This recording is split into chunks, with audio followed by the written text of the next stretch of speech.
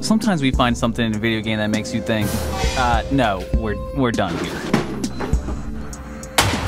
In the spirit of Halloween, today we're diving into the top 8 creepiest, most hauntingly bizarre discoveries ever found in a video game. Brought to you by Dashlane. The Witcher 3. Thanks to my friend Jahmis on my Discord server for sparking off this still unraveling mystery in The Witcher 3, which began when she was playing the quest Tower of Mice and suddenly she heard this creepy disembodied voice. After searching the tower for some time without finding any clues, Jahmis and I just chalked it up as being nothing more than a strange one-off occurrence. However, only a month later, the mystery opened up even further when another member on my Discord server, LucidAvidity, posted that if they stood in this exact spot in the same tower, this mysterious figure could be seen for a split second in the distance. Now this is where things get really weird.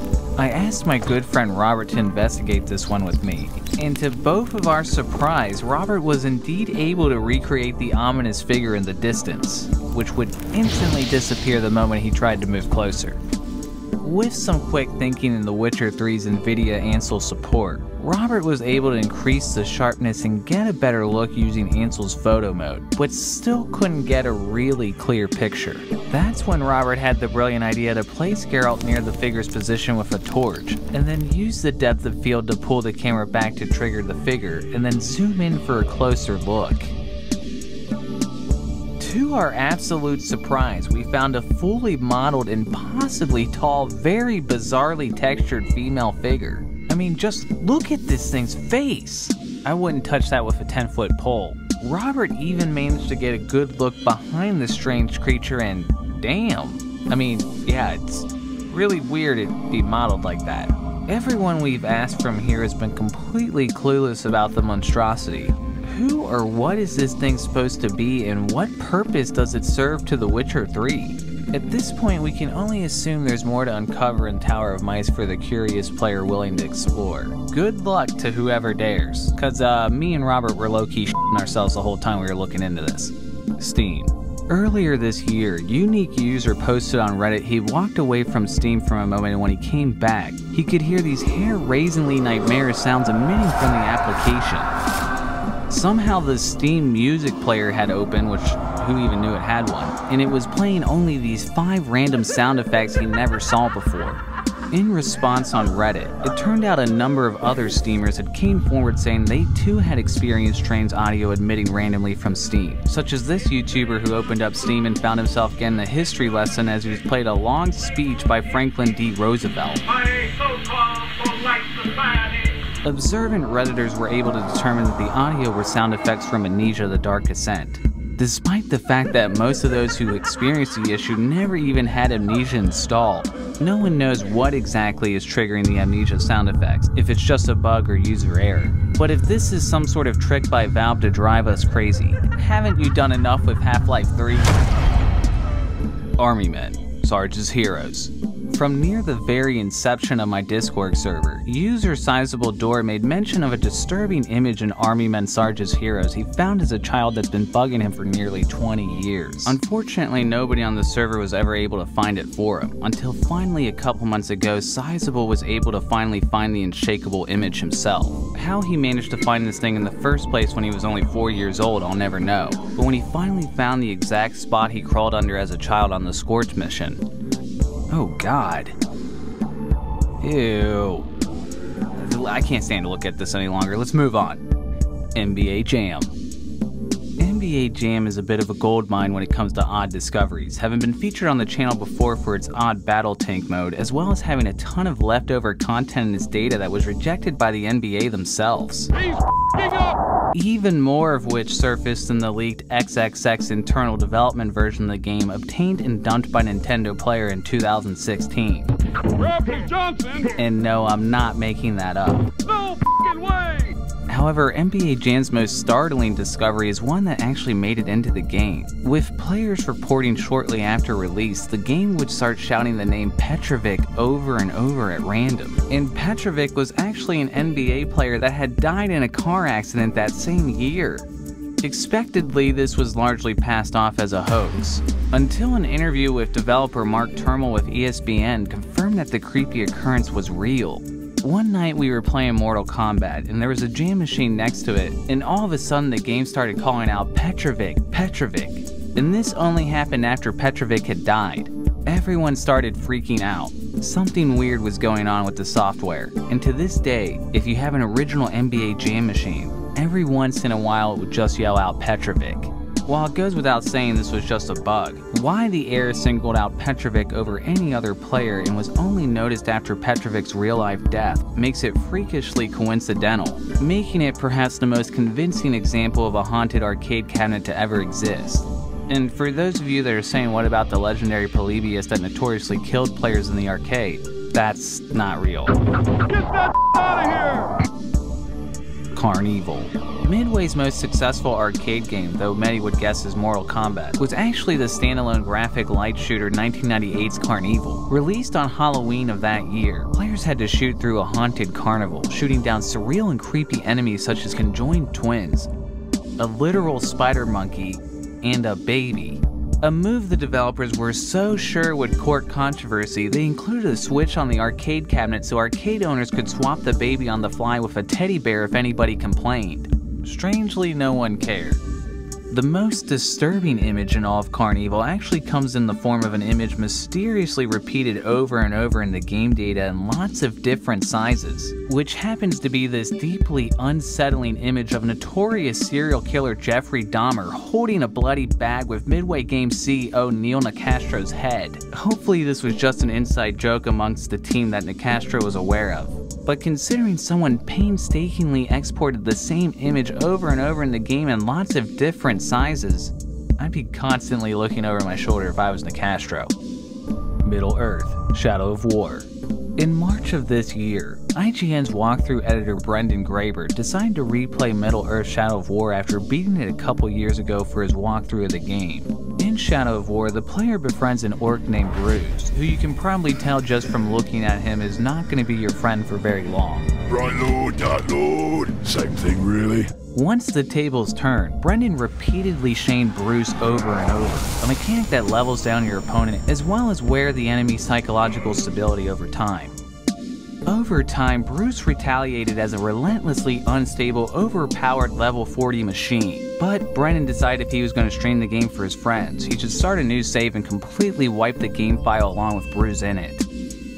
Just as Brendan was completing the initial training of his new game, Brendan's heart dropped as he was suddenly thrown into an encounter well before he was equipped or ready for a battle, when suddenly he saw the same exact level 40 Brûz from Brendan's now deleted save game somehow appearing now in his entirely new game, appearing hours before he was even supposed to appear in the story, this time in a strange glitched state where Brûz could only let out creepy growls instead of having a normal speaking voice. Brûz somehow defied deletion, and in a seemingly hell-bent act of unbridled vengeance, was now after Brendan in a completely new game file.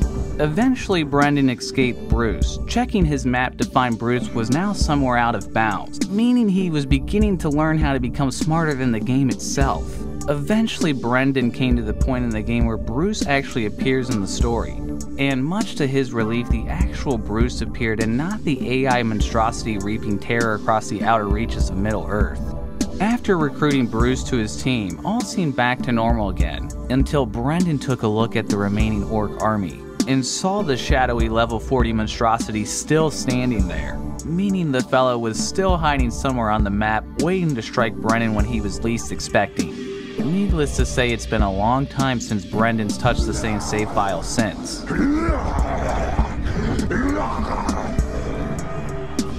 Camdrome.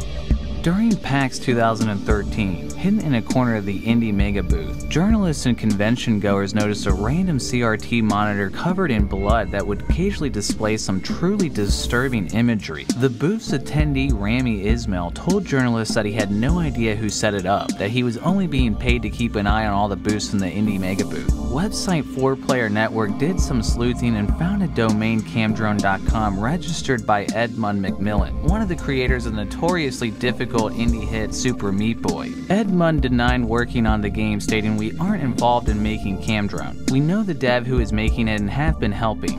We don't know that much about the project other than the booth setup." Shortly after, someone claiming they were Camdrome's creators sent Eurogamer a message with a code that's still been unsolved to this day. Only a few months ago, Edmund was tweeted what he knew about the game and said, "Camdrome was boxed up and placed inside a wall years ago. It was recently rediscovered the film had been damaged by time. No idea what will come of it. Whatever the hell that meant and what Camdrome actually is supposed to be is still a mystery." Final Fantasy XIV. Thanks to Spooky Scary Radiance for submitting this mystery to me on my Discord server. 2013's Final Fantasy XIV is the second massively multiplayer installment in the series, an unwaveringly well-received online experience still going strong with its recently released Shadowbringers expansion. Well, that's what Square Enix wants you to think, as 2013's Final Fantasy XIV is actually a complete do-over of 2011's Final Fantasy XIV. A release that was such a notorious mess that Square shut the whole thing down and created a whole nother game to forget about the embarrassing mishap.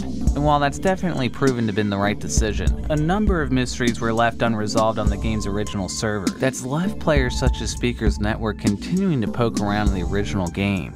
One such mystery was a hidden cave in Anorcia, hidden in a random spot in the mountains of Kurthis. In the original game, a non-player character could be found blocking the entrance saying, "I've been given specific orders to prohibit all access to the Fesse using all necessary force. If you value your life, unbeliever, I suggest you withdraw at once." Kind of extreme, but especially disturbing when you consider that Fesse is actually the French word for ass cheeks. With the use of third-party software in a private server of the original game, Speakers was able to perform a colonoscopy and entered the Fesse, which appeared to be nothing more than an endless cavern that descended further and further underground. The cavern twisted and turned with many branching paths in clearly unfinished areas, meaning it wasn't long before Speakers became completely lost.